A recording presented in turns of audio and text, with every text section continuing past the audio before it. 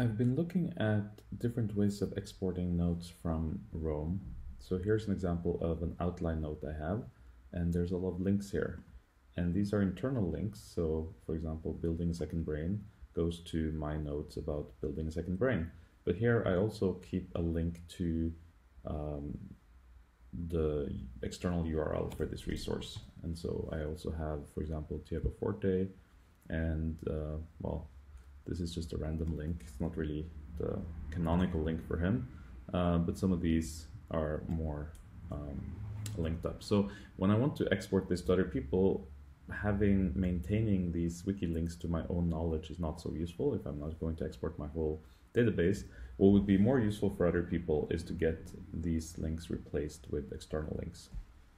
So if I export this as JSON and I say I want to now process this page, what I can do is my script then goes in and finds all of those links, and so now Rome Meetup is replaced with the link to the Rome Meetup, Building a Second Brain, Michael Nielsen, Stephen Downs, and so on, and then I automatically remove all of the links where I don't have something in my database yet.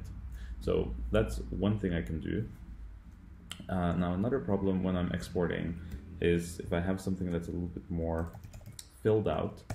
So for example, here we have this is actually a very old thing, but let's say I was writing a literature review and I was actually filling in quite a lot of text and content here. So this is becoming kind of an article, and I want to share this with someone, but I don't really want to share it in this outline fashion. Yet there are some bullet lists that I actually want to keep as bullet lists. So what I can do with that is I can say, I want to export this and I want you to try to convert this to proper markdown with headers. And this converts to headers, and it tries to use a heuristics to determine when it should be a bulleted list and when it should just be normal paragraphs. So if we just put this on the clipboard and we can paste it into the live preview here, and we see that it looks much more like an article. It has headers of different levels, and then here it detected that this is a bulleted list, whereas these paragraphs should not be rendered as bullets, they should be rendered as normal paragraphs. And so this is of course not perfect.